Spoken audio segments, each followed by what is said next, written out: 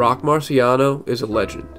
More than any other artist, he is credited for being the godfather of the current underground movement in hip-hop. Those that know Roc Marciano know him as being one of the greatest hip-hop artists alive. He's able to lyrically paint vivid tales that range from chronicles of crime to a lavish life of luxury in the smoothest way possible. His 2010 album Marsburg is considered patient zero for the current wave of grimy, drumless hip-hop that has become the norm in 2022. But his story goes way back farther than 2010, as Roc paid his dues for a long time, patiently waiting for his turn to make a mark on the culture. The man who broke generational curses with his cursive grew up on 100 Terrace in Hempstead, Long Island, which is one of the toughest blocks in America. Roc started rapping in the late 90s, and his immediate skill set had him rolling with greatness early on. He went to school with a family member of Busta Rhymes, who introduced the two legends. Busta took Roc under his wing, and became something of a big brother to Roc in the game, showing him a lot of the ins and outs of the music industry. The earliest Roc Marci song that I've come across is a legendary track from 1996 called Modern Day Gangsters. On this track, Roc, Busta Rhymes, and Notorious B.I.G. rap over a Slum Village era J Dilla beat. It really is bizarre hearing four artists, who all mastered hip-hop in their own lanes, collide on a track like this. Definitely check this one out if you haven't already. By the turn of the century, Roc was a full-fledged member of Busta's Flip Mode squad, even if that group affiliation was short-lived. He was featured on Busta's 2000 album Anarchy, on a song called The Heist. The song featured Roc and Busta, along with Raekwon and Ghostface Killah from the Wu-Tang Clan, two legends who were huge inspirations for the sound that Roc would go on to perfect later on. Roc knew that this track wasn't quite his preferred style, but as the first time that the masses would be hearing him rap, he knew that he had to bring his A-game. He held his own with three of the greatest rappers of all time, so it's no surprise the heights that he would go on to reach later on.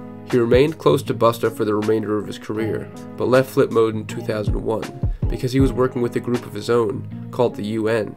I might butcher these names, but the UN featured Dino Brave, Laku, and Mike Raw. The group worked with Pete Rock and Large Professor, and ended up releasing an album titled UN or You Out on Carson Daly's 456 Entertainment back in 2004. Roc never made music as a part of a group after this, but this project did pave the way for him to be one of the best collaborators in the underground, always knowing how to bring out the best in his cohorts. From 2004 to 2010, Roc put music on the back burner for a little bit, and went back to his street life.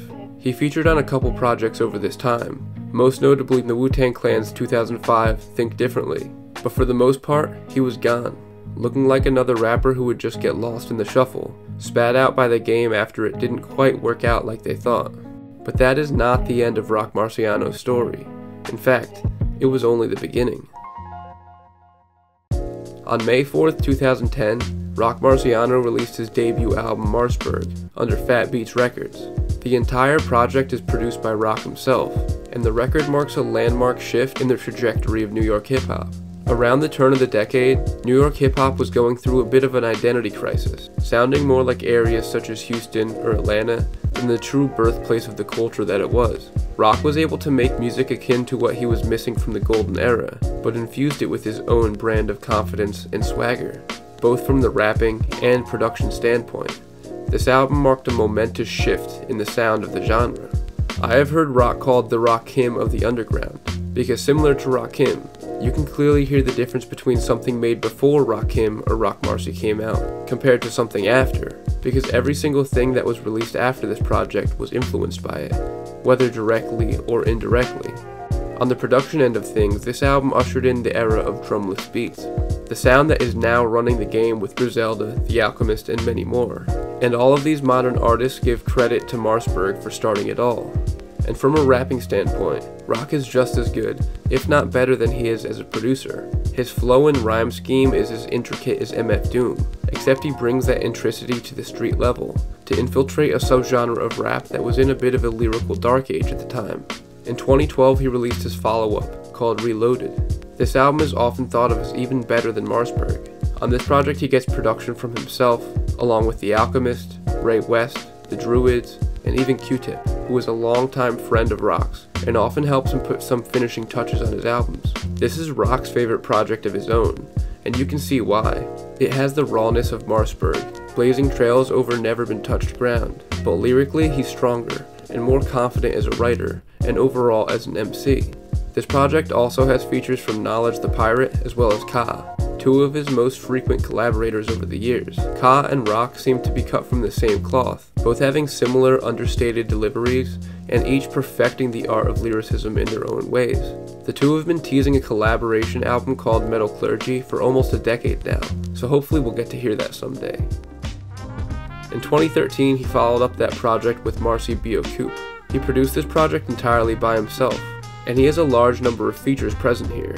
To me, this album is him fully lending out his talents to the world, showing that his production doesn't only go with the laid-back deliveries of Roc and Ka, but it's for all of the underground to rock over.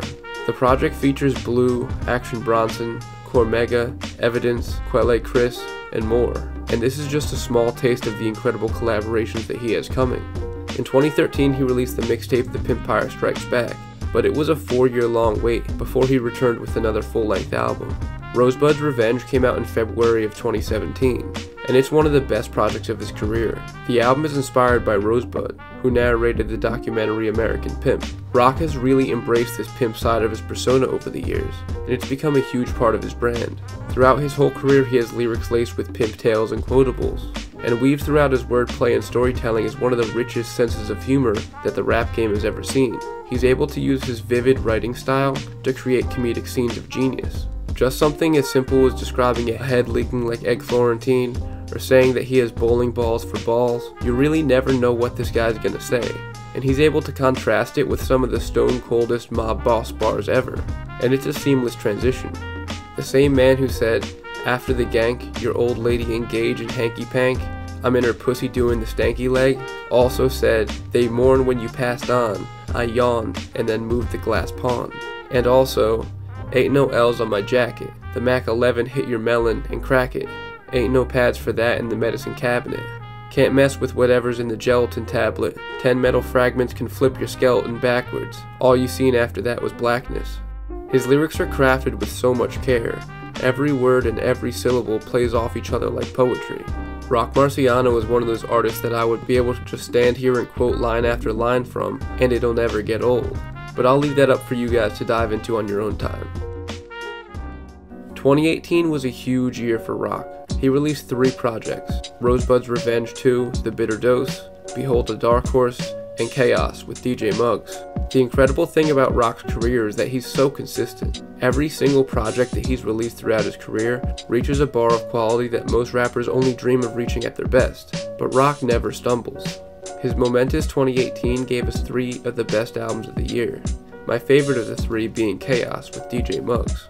This was the first project that he made entirely with a producer other than himself, and that gave him the range to really explore and reach his best within Muggs' sound. The album finds Roc experimenting with trap production and delivery on Called a Lick, but it also has some of the best classic sounding Roc, with possibly my favorite song of his career, called Shit I'm On, where Roc spits this flow that sounds like melted butter.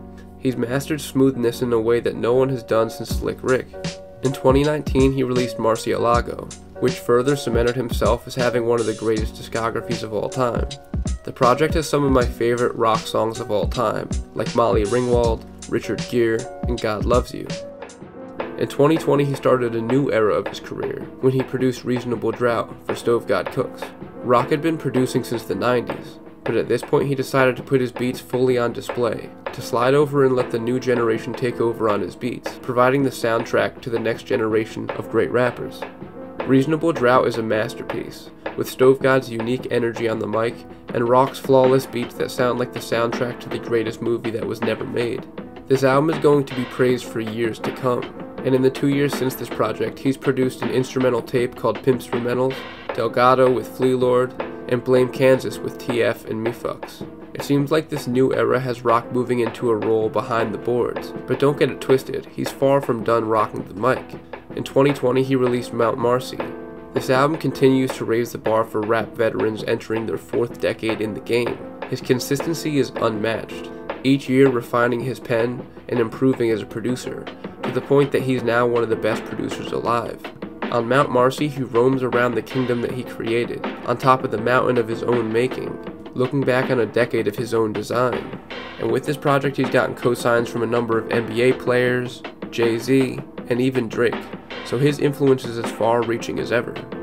And he's not done yet. Recently, buzz has been building back up for an upcoming Roc Marci album produced entirely by The Alchemist. This album has been a long time coming, and the duo has given us some of the best songs of the last decade together.